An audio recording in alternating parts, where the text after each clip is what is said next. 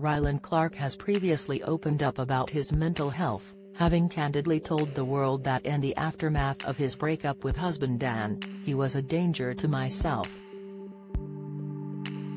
Therefore, fans were instantly on high alert after seeing a series of odd tweets which left some wondering if had been hacked, but all was not what it seemed. "Where are you now when I miss you?" he wrote in capitalized text. The next tweet was written in a different language, puzzling some fans who are not familiar with Spanish. "Hola, mi bebé, hola, mi bebé, llámame," it read. Meanwhile, readers were left to make their own interpretations of the cryptic-looking tweet, "Instead of meat I eat veggies and py." Finally, Rylan launched into a tweet that included the words, "No one brings me down, I'm gonna take the crown. Give it to me now."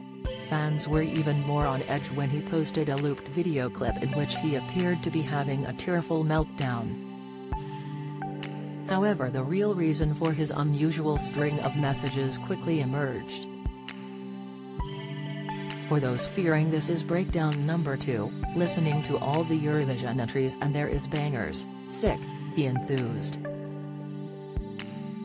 "I can feel my hips sliding all over Euroclub in May. I will be most certainly living my best life.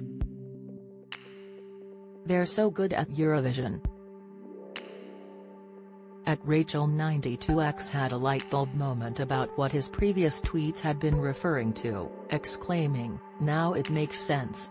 Some of his 1.6 million followers finally made the connection that the tweets were song lyrics. Meanwhile, author at Ida Stevens told the TV star, "Can't wait to join you on that dance floor. I have zero moves but it has to be done."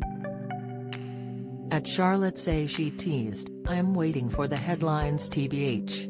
Sick, you're gonna have the best time. And you deserve it." The usually buoyant TV presenter took quite a blow when he separated from his husband of 6 years. He admitted to turmoil in his personal life when he discovered that he and Dan had different goals and ambitions for their futures.